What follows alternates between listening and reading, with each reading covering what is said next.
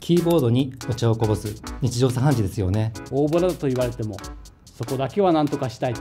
お茶をキーボードから避けるのではなく、たらばいっそくっつけちゃおうと。私に言わしてもらえればもう無茶ぶりでしたよ。多くの方の悩みに応えるキーボード Gboard 湯呑みバージョンは皆さんにお作りいただける DIY デバイスです。円筒形に12枚の基板を配置して1枚につき5個ずつ合計60個のメカニカルスイッチが実装されています。キー一つ一つに魚編の漢字を50音で並べました。あいうえおの代わりにアジ、イワシ、ウナギ、エイ、オコゼ。この魚からキーでかな入力とお魚入力が切り替えられます。これを実配列ではなく寿司配列と呼びたいと思います。夢のような技術ですよね。熱いお茶を入れるとなんだか入力も早くなったような気がするんですよね。一度開発も行き詰まって万事休すかと思ったんですけど、ここまで来たらお茶を濁すわけにはいかないと。このひらめきは大事にしたい。難解な漢字もそのまま Google に入力して検索すれば読み方がわかります。これまで同様に回路図、基板、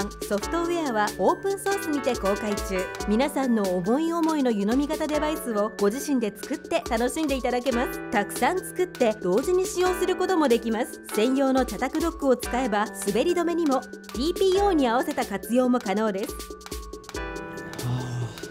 温まりますね。Gboard 湯飲みバージョンでホットな入力もお茶の子さいさい。